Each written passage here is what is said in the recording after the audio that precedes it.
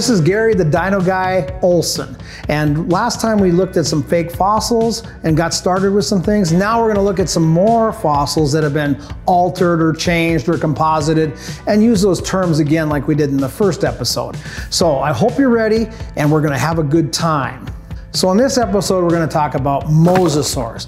Mosasaurs are one of the most commonly faked out creatures that there is. They fake out jaws and teeth and everything else. They're the most abundant teeth that you'll find in Morocco, but they always do something different with them every time to make them fake, you might say. So we're going to take a look at that much closer and you're going to see what I'm talking about. This is a pair of mosasaur jaws in matrix. Matrix is the rocky material that fossils are found in.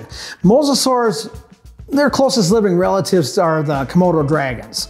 Now this pair of jaws you'll see in stores and at shows, and they usually sell anywhere from $25 to several $100s.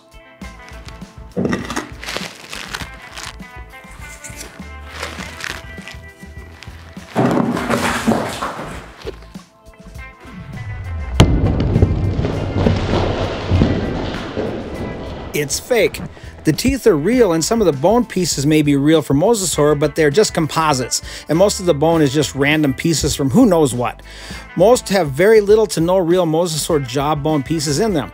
These fabrications are seen at lots of shows and stores, and as long as they are sold for what they are, a composite, not anatomically accurate pieces, then it's all right. But most of them are being touted as real, and they are found in the ground that way, and they really aren't. It's truly deceptive.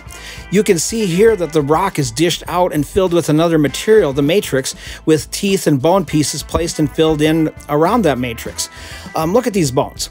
They're just random chunks. The teeth are real, but they are random and not from one individual. Some are from different species of mosasaurs and shouldn't be in here at all. Again, not a very convincing attempt to make these remotely accurate, you know, and don't be fooled by these poor renditions from these jaws.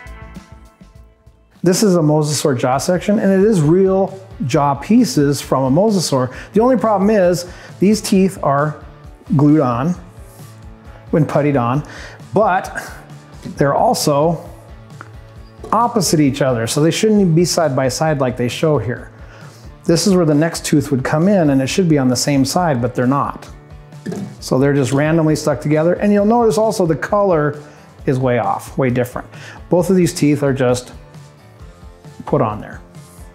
This mosasaur jaw section has real bone again, but you can see they puttied in here. Also, if you take a look at the bottom of these teeth, they are puttied on as well. Now here's a big problem with this one here. I'm going to turn it around to the other side, and we do have another tooth that's coming in, and that's natural. Teeth replace each other, and this tooth is coming in, but notice the curvature on this tooth. It's curving that way. All these other teeth are curving this way. All the teeth should be curved the same direction. So that is, the teeth are obviously put on backwards compared to this tooth coming in. And this is an example of the same thing we just looked at, where you have a tooth that's growing in normally and it's curved this way, but the tooth on top is put in the opposite direction. And that's not how these would be. So these are mosasaur teeth that are in matrix. And normally in matrix, you can see that the matrix comes all the way around the sides and around the root here. You can see it's not been puttied. So these are all natural.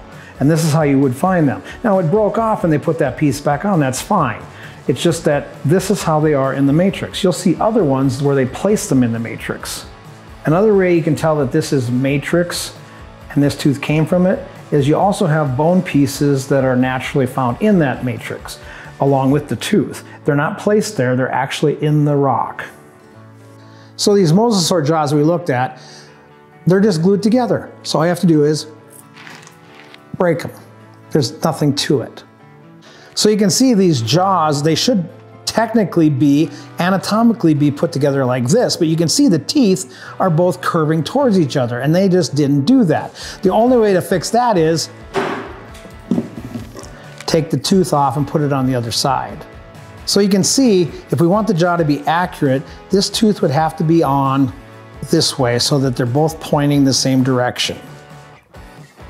I hope you like this episode and you continue to watch this series, and I hope you share this with your friends. So tune into the next episode when we deconstruct shark teeth. We're going to take a big bite out of some of those teeth. So until next time, don't be fooled.